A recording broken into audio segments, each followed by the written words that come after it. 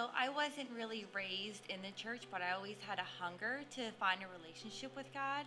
And I actually found God in my valleys. I was going through trials where it felt impossible and I felt like I was alone. And I sought out Jesus and I fully relied on him.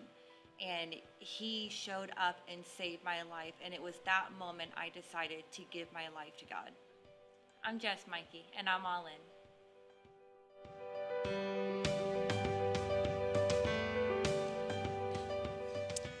Good morning, Canoe Creek. Welcome back, whether this is your first Sunday with us or this is a place where you call home and you're here each and every week. Excited to be together. And, All In is a vision that we have been talking about now for 2 years. And it is a 5-year ministry plan for this church.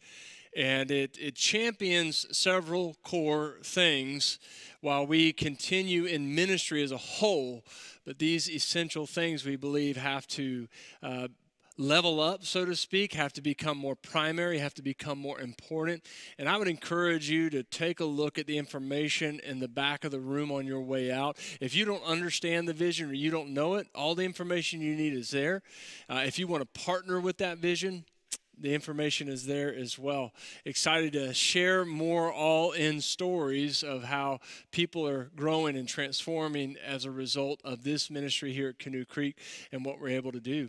And so we, this week, are continuing a series we started last week on the tail end of Easter. And this series really revolves around what our theme and our drive for the whole year is all about. Our desire this year, as we've talked about, is to know and practice gospel culture. What is it? What do we understand about it? Versus what sometimes happens within church culture is that the gospel is, well, what I think it is, or what I believe it to be, or what I've been told that it is, or what I desire for it to be, versus just simply saying, okay, what does God's word say about the most important thing in my life that I believe it to be? What is it? What are the details there? What do I need to understand and know about it? So, we kicked off the year, Sean Grant and myself, we preached 2 messages that really were talking about, hey, do we have the gospel wrong? Partially, maybe. In totality, maybe, Even Easter message, I would encourage you to go back and listen to that one. Those messages are always available on the app or on our website because it really drives into that core theme. And this series is through the book, the letter called Ephesians. And it was God's word to a group of churches in this area, and it really sums up well so many details about the gospel. And last week we looked at how chapters 1, 2, and 3 are all about the details of who God is and how the gospel came to be and what does it mean. And then 4, 5, and 6 is all about, okay, well, how do I live in response to that? And so that's where we're at, and that's what we're looking at. And I would invite you, let's read together. We're going to be reading from Ephesians chapter 1. If you don't have a Bible, there are Bibles on the racks in front of you. Feel free to use one of those and keep it if you don't own a Bible and you need one. But it might be that you like using the Bible app, using your phone. In the digital version behind me, you can see where you can follow along with our sermon notes as well. You can use those notes for small group meetings later, send them to friends just for personal reference or personal study as well. We try to do all that to make it available and helpful to you. We're going to read a section of verse that was out of the broader verse we read last week in Ephesians chapter 1, verses 4 through 8. So follow along in your Bible or on your phone with me. Let's read this together. It says, "For he chose us in him before the creation of the world to be holy and blameless in his sight. In love, he predestined us for adoption to sonship through Jesus Christ in accordance with his pleasure and will, to the praise of his glorious grace, which he has freely given us in the one he loves. He has prepared us for adoption to sonship." Verse 7, "In him we have redemption through his blood, the forgiveness of sins, in accordance with the riches of God's grace that he lavished on us." This is God's word. Now, last week we started out with this passage in a broader context, and we dealt with the fact that there's some difficult things here where some different people can have very broad perspectives that disagree. And the reality of it is some people probably need to trust more in the sovereignty of God, and other people need to take ownership of their life. And, I would encourage you to take a look at that message online. These days, traveling from St. Cloud to St. Cloud, you can listen to a whole sermon, in no time at all in your car. So, want to point that out. But more importantly, as I pointed out last week, and as I kind of gave you the structure of the book, creed drives deed. That is, some people say it doesn't matter what you believe, just be a good person. Well, the whole book is structured to say that that is the wrong type of thinking. The whole letter is structured to say, hey, here's what we know about God. This is what we know about his plan. This is what we know about those details. We call that doctrine. It's teaching. And before God's word ever starts saying, okay, so this is how you should be a father, this is how you should be a son or a daughter, this is how you should be a worker, or this is how you should be this or that, is that this is what you should know, this is what you should believe, this is what you should hold on to. And so what we believe absolutely drives who we are. And so if you're struggling to believe, as this verse said, that you have received every spiritual blessing in heaven, that you are holy, you are blameless, and you are adopted by God, then you fail to understand how adoption works. Or maybe you experienced it poorly in this world where so many things are broken. In a world where fathers, all of them, are imperfect, and some more imperfect than others. And so because of that, sometimes we have a hard time seeing some things that the Spirit, through God's Word, is teaching us, declaring to us, and we have a hard time believing those things because God has a powerful love that changes us and transforms our lives. My wife and I had the pleasure just a week or so back to go to a Tim Hawkins concert. Hilarious, so much fun. I laughed until I couldn't laugh anymore, and it was painful. But what really caught me off guard and surprised me was Mark Stewart is the first guy to walk out on the stage. And the reason why it caught my attention is because Mark Stewart, back in the late 80s, was the lead singer of a rock and roll Christian band called A180. And they changed their name to Audio Adrenaline. Well, back in the late 80s, when they were just a group of guys who loved music from Kentucky Christian College, they were going to these small churches, and they had connection with some of the guys at the church I was at. And so they were playing shows at our church, and we were hanging out with them, and it was just like we were, some of the guys, right? And so when I saw Mark walk out, I was like, oh my gosh, it's Mark Stewart. Holy cow, I haven't seen him in ages, And I knew some things about his story, but I had forgotten some of those things because in the early 2000s, they became a very big-time band. And in the early 2000s, his voice, he developed a condition where he could no longer sing, could not sing. It was a problem. He lost his voice, lost his band, as he says himself, and then he and his wife ended up divorcing. Just very difficult season of life you can only imagine. He ends up going to Haiti, where his parents, I believe, had served and were serving at the time, and he's just trying to find himself. He completely lost. For what we sometimes do is we put our identity in the wrong thing, right? And he reminded me of something that's true that David and Elizabeth Lincoln Hoker have told us about Haiti and their culture. Sometimes young ladies who have babies, one of their options is just to discard the baby when it's born because they have no resources for that child. It's one of the reasons why we partner with an amazing ministry in Haiti as well. And he was telling a story of how one young lady went into basically what is a latrine, and a guy watched what was happening, and he knew she had that baby, and she walked out without the baby. He grabbed a UN worker, and they went in and literally busted open the concrete opening in 23 feet down, went down to get the baby. Baby was still alive. And the really powerful reality in that story is that Mark found new love, remarried. All he ever wanted to be, he said, in many ways, was a father. And that baby ended up becoming Mark's child. He adopted her.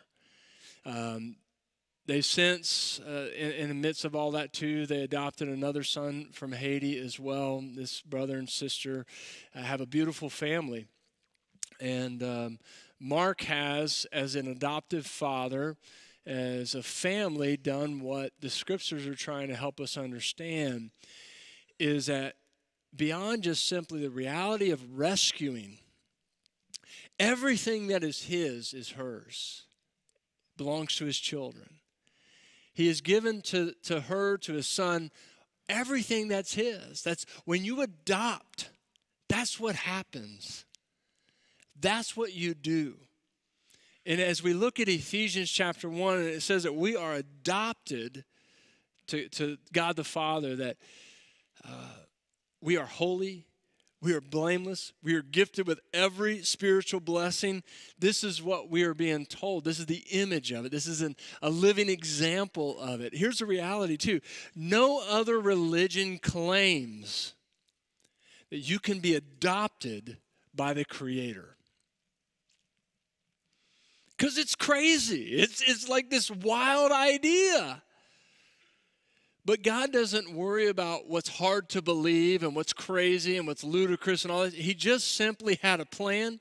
He established a plan, and his loving kindness is walking the plan out. Regardless of whether people think it's crazy or not, he does it. And his scriptures declare it. And our invitation is based on the expense. Our invitation to be adopted by God is based on the expense of our older brother, who is Jesus, who is our Lord. Our adoption to sonship is through Jesus Christ. It's through his blood. And the reality of it is adoption is not a natural activity. It's not. It is a choice. It is a decision. It is a pursuit. It is a gift. And it says it's not just that we are giving one amazing spiritual blessing. Oh, you're saved. No, we're given every spiritual blessing that comes with being an adopted child of God. Many times we make a choice regarding this or that. Is it worth it? Is it valuable enough? Do I want to, okay, I like it, but am I going to pay that for it? And God declares a value and a worth in the adoption that he does with us. And that is important to remember. Here's what that means. The highest thing God could do for us is adopt us. It is the highest thing. It is the most powerful thing. It's the most important thing. It's the most beautiful thing. We get so hung up on salvation. I need to be saved. You need to be saved. We need to be saved. There's people out there that need to be saved. We need to get some people saved. And at the end of the day, we have a church that is so focused on saving people that we have saved people who have no idea of what it actually means to be saved. Other than, I show up,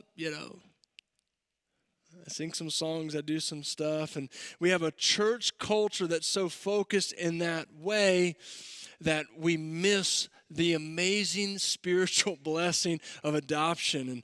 And so we're looking at a spiritual adoption by the Creator of the world.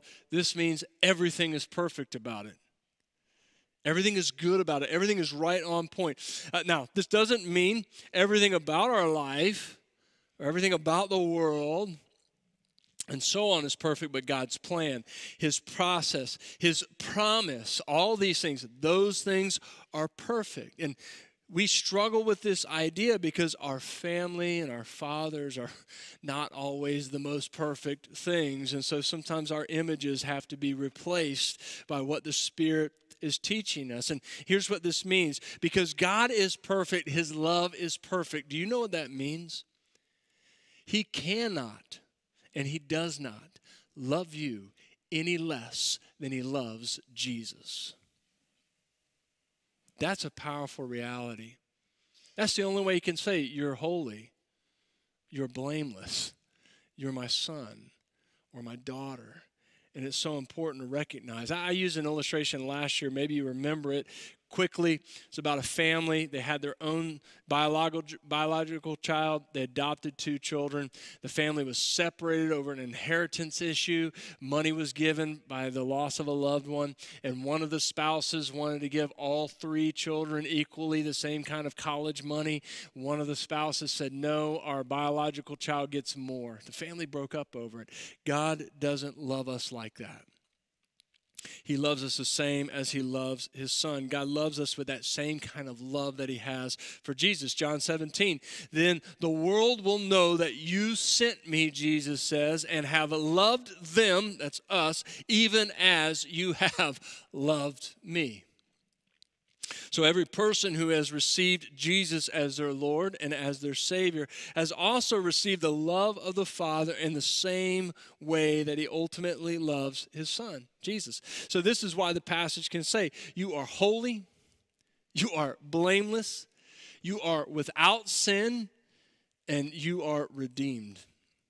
Now, one important distinction here that I've got to call out, because we see this cycling back through in generation after generation in different ways.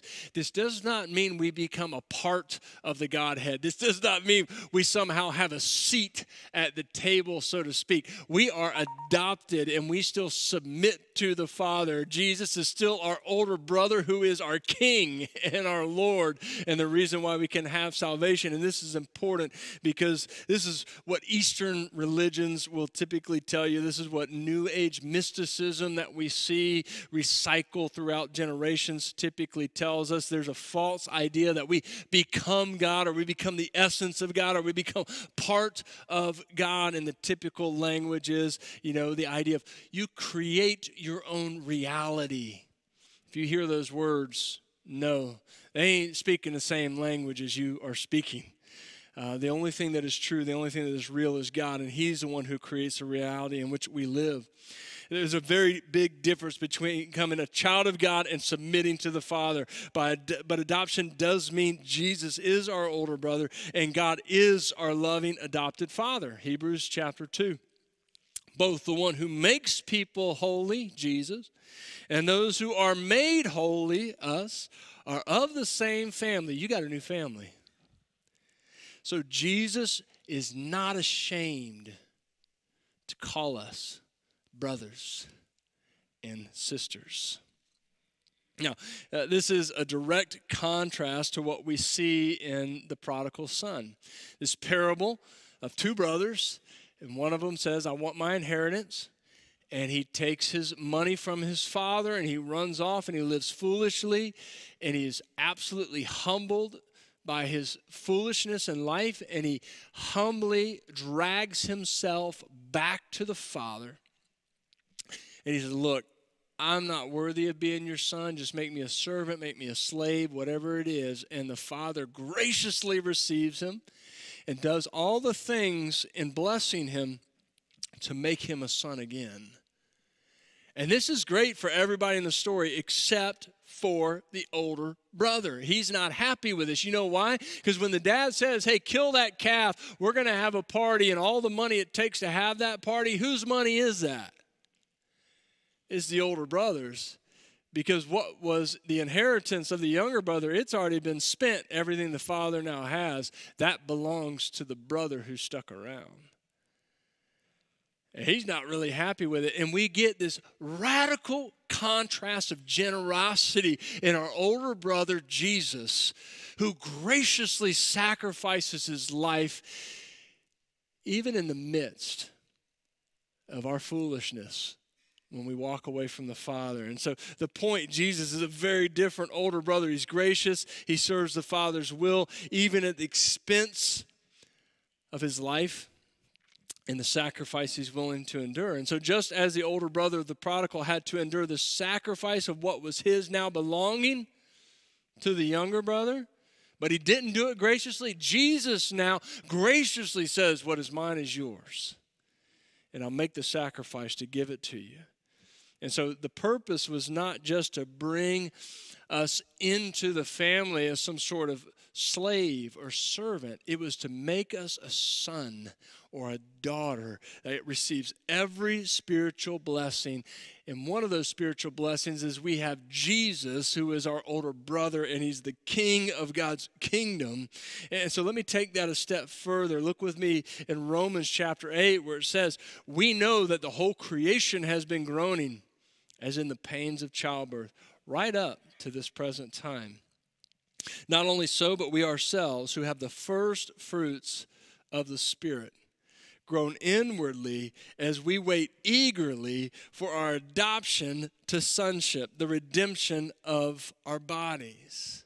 Now, just before this, in verse 21 or 22, I think, Paul says that we are adopted, but then in this verse it appears to say, well, hey, we're still waiting on that to take place. And so we're like, okay, which one is it? Well, the reality of it is when you adopt a child, you may be able to give that child everything under the sun. But the one thing you cannot give it is you cannot give it your DNA. You know, Mark could give everything that was his to his daughter, to his son. He cannot give them his skin pigment. He cannot give them his binary code, so to speak, or a part of who he is. And the reality of it is, in life, God gives us so many amazing blessings. One of them is the presence of the Spirit in our life, which in fact we see it tells us it is a deposit of the inheritance that is yet to come. And that's the point, is that we know in God's Word, it goes on to tell us other places, Paul writes, that we're going to be changed. And how we're changed fully, we may get some details about that, but it's a mystery we don't even know. But it's in that amazing transformation that maybe in that point we begin to take on even the fuller weight, the greater glory of God in our lives. Just as we talk about the kingdom of God, it is now and not yet. Jesus is not waiting to be king. He is king. Therefore, the kingdom exists right now. But its fullest glory and all the things that are going to come as a result of that are yet to happen. It's like this ongoing process in which God is preparing to drop some amazing things on us. Now, remember, in this opening section of the book, it's so important. I spoke about this last week. We are so hung up sometimes on just seeing things through our own lens. And we're really quick, especially when it comes about salvation. Well, you know, I need to get saved, or I don't feel good about myself, or I need to fix my family here, or fix this there, or fix that there. We just come at it from what we want, from what we see, from how we desire things. And what does God do? He starts this whole letter off, hey, let me take you up to about 100,000 feet and let me show you the world, salvation, spiritual blessings, the richness of the Spirit in your life from my perspective. And he radically shapes how we see how every spiritual blessing in this gift of adoption is given over to us. Even that point of, remember, it says, the Spirit is a deposit of greater things to come in the inheritance. The Spirit affirms who we are. The Spirit teaches us about adoption, and the Spirit of God is working to remove our fear. Fear is a lack of listening to the Spirit who tells us we are the children of God. Remember, I want to say this till the day I die. Two things that I know to be eternal: God's people and God's Word. Where are you at with both of them? Maybe you know God's Word from beginning to end. Maybe you're a great scholar. Good for you. I'll bake you a cookie, okay? And you can tell everybody in this room where they're wrong, or how they don't know this, or how they don't know that. And yet you sit in a room by yourself most of the time. There's a problem with that. And yet, and God wants you to understand the blessings, the blamelessness, the holiness, the redemption, the removal of sin. And yet, it's hard for him to do that when you don't have his word in front of you. To know it, to understand it, to grasp it more deeply. When you're defining the gospel based on grandma's definition or the world's definition, or maybe just a quick sentence on Instagram, because, I mean, that's all we need anymore, right? Just some influencer to tell me how am I supposed to be, or what I'm supposed to look like, or what the gospel is, versus actually exploring it for ourselves. And let me make sure before I go into this last little section, I'm going to read one more verse and say a couple things here. Let me make sure I set everybody at ease about something. This text says sonship. That may frustrate some of the ladies in here, but you got to understand when he says that, he's applying it to both men and women. And you may be thinking, well, that just seems a little sexist and whatever. I don't know. Okay, what? Understand, in their culture, women had no rights. The fact that he's saying sonship and he's applying it to both daughters of God and sons of God means that he's saying to everyone they have this authority. They have this power. They have this inheritance. What he's saying is extremely subversive in their culture. It's in their face in what he's saying. And so look with that in mind at Galatians 4. It says, but when the set time had fully come, God sent his son, born of a woman, born under the law, to redeem those under the law, that we may receive adoption to sonship. Because you are his sons. When was it? Hey, listen, I'm sorry. When was the last time in our culture you instead of hearing somebody say, I got saved, you heard somebody say, well, you know, on this month, this date, this year, I got adopted. This says something about culture, and that's what we're talking about. We have a Christian culture that is narrowly focused in one way, and it causes us to miss the broader spiritual blessings of the gospel. Receive adoption to sonship because you are his sons. God sent the Spirit of his Son into our hearts, the Spirit who calls out, Abba, Father. So you are no longer a slave, but God's child. And since you are his child, God has made you also an heir. This is God's word. Listen, keep in mind, these households that sometimes are described, or the image that's in mind when we see certain things, and when you read Galatians 4 in its broader context, it's giving you this spiritual imagery of Abraham's household versus how the family of God works now. It's not just like some little place in the manor, you know, you got a boy, girl in the family, and it's a family of four. No, we're talking about massive estates. We're talking about houses that were businesses, farmlands and farm animals, and lots of people. You'd have slaves, you'd have servants, and you'd have children, sons and daughters. And that's the image that we're giving here. And we got to understand that the slave works with fear that if they don't do a good job, something might happen to them. If they don't perform well for the master, they may get kicked out and not have a place. And the son or the daughter, on the other hand, if they're good, they just work for the love of the Father, but they never work with this fear like tomorrow morning I could wake up and be kicked out of my home because they're a son or because they're a daughter. And so slaves work under compulsion with fear. Sons work with joy and a spirit of freedom. Which one are you? That's the real question as we read Ephesians 1. Which one are you? How do you live? How do you approach the Father? Slaves have greater emotional swings because their life is based on performance. And some days it goes well, some days it doesn't go so well, and that really pulls at the strings of how they see their value and their worth and their emotions. Sons, daughters, they're emotionally stable because they know their performance may be up one day and down the next, but their love of the Father and the Father's love of them is not based in that. It's based in their relationship. Slaves tend to be critical people, judgmental people, quick to blame or jump on others. And not always, but their desire to control people and their environment sometimes is a way of controlling the outcome because they think the outcome always paints a picture of how they look.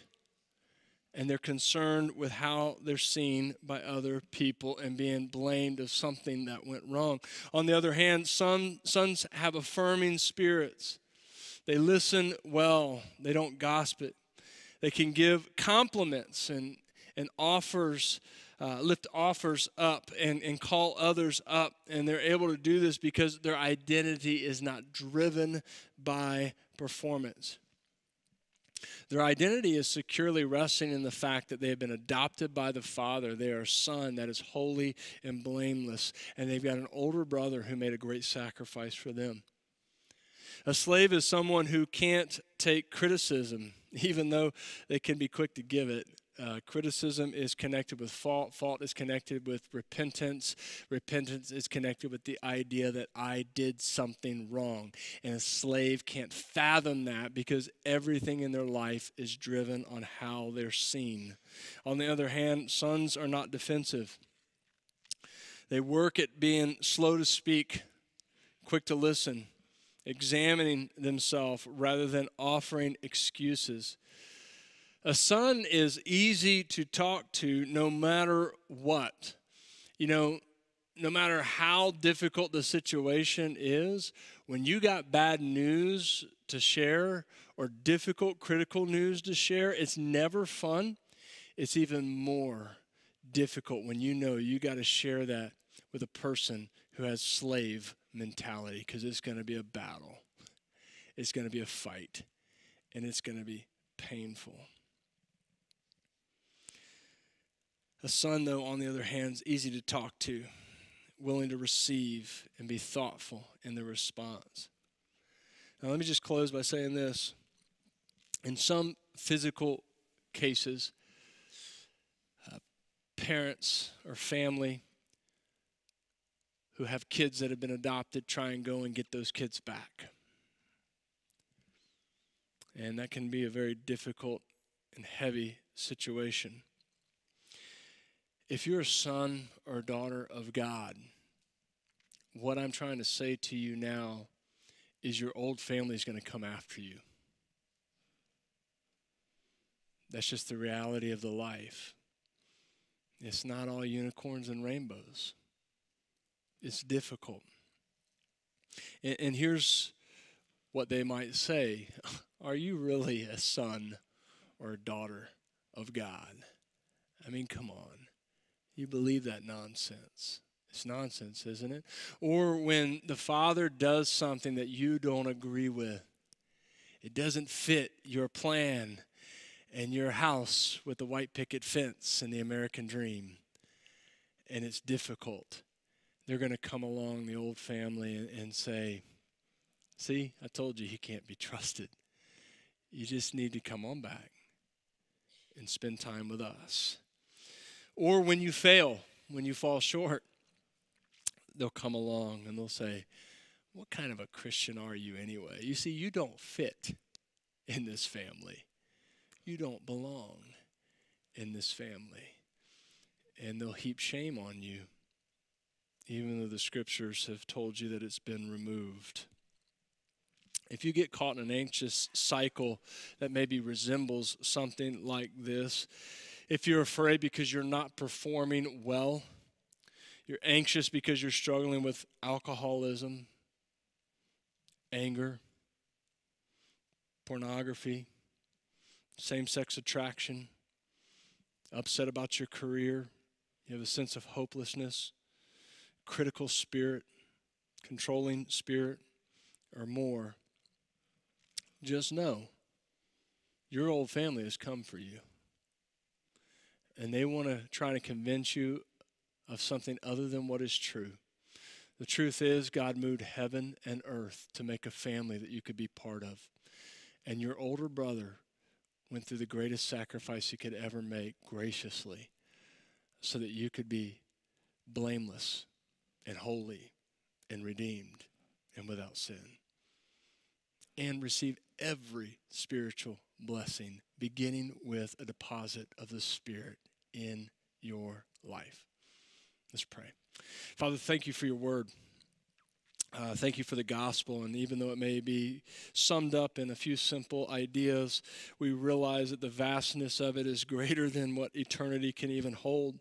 We pray that you would open our hearts and our minds through the preaching of your word and the presence of your word, and the Spirit and those who have received you in your Spirit in such a way that we would have a grander vision, a better understanding of what it means to be adopted, to be rescued, to be saved, and brought into a family where every spiritual blessing is made available to us, because that's what adoption is about. So, Father, we pray that you would inspire us with that truth, that it would press down the lies of our old family that wants us back, so that we may remain in your embrace with your love, knowing that we are your sons and we are your daughters, and that we may share the news of our older brother with our world as much as we can in how we live and what we say, and in so many various ways in what we do, that we would take captive every thought, we'd take captive every word, every sentence, every moment in a day, the good and the bad, and we would leverage it for your glory. And we pray that as we do this, your kingdom would grow, and the influence of your church at Canoe Creek would be more deeply rooted into the culture, so that the very fabric of what Satan is trying to disrupt would be changed, and the language we use, the visions that we have, the understanding of your word, it would be profoundly impactful on everything around us. And Father, we pray these things in Jesus' name. Amen. You know, at Canoe Creek, every Sunday we have communion elements available, as well as Mark is over here to my left, your right. Karen is over here to your left. There are prayer and decision partners this morning. If you need prayer, they're there to pray with you. If you need to give your life to Christ, or you know you need to make a step and you're not sure what that looks like, or you've never accepted Jesus as your Lord and Savior and be united with the Father, Son, Holy Spirit in baptism, they're there to give you guidance in God's Word to take that step. But this time in the service, these elements, they are for those of us who have placed our faith in God, that we have a firm conviction of who Jesus is, that we understand the gospel in the simplest sense, that we know the steps we need to be taking as we are understanding the gospel in an even deeper fashion day after day. And so I would encourage you that as you look at these elements, the bread and the juice remind us of the body and the blood of Jesus, because we recognize in them our older brother, the Son of God, the King of the kingdom of all eternity, graciously endured for you, for me, for his bride, that is the church, for us together. And so when we have this opportunity each and every Sunday, we reflect with that in mind. And I know that if you do, you'll do so in such a manner that is worthy of the son and daughter that you have been made by the power of God.